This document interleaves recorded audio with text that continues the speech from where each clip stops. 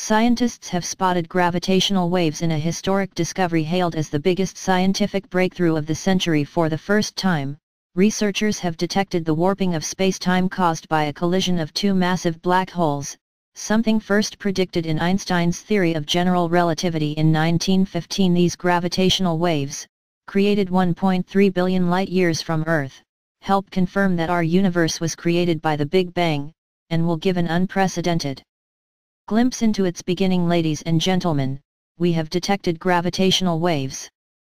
We did it, said California Institute of Technology physicist David Reitze, triggering applause at a packed news conference in Washington that followed weeks of speculation over the announcement. This discovery is the first detection of a black hole binary system and the first observation of black holes merging.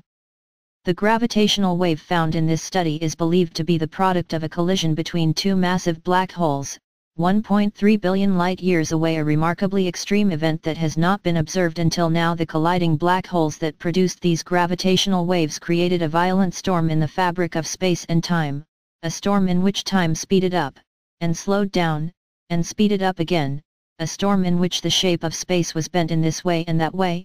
Caltech physicist Kip Thorne said based on the physics of this particular event, LIGO scientists estimate that the two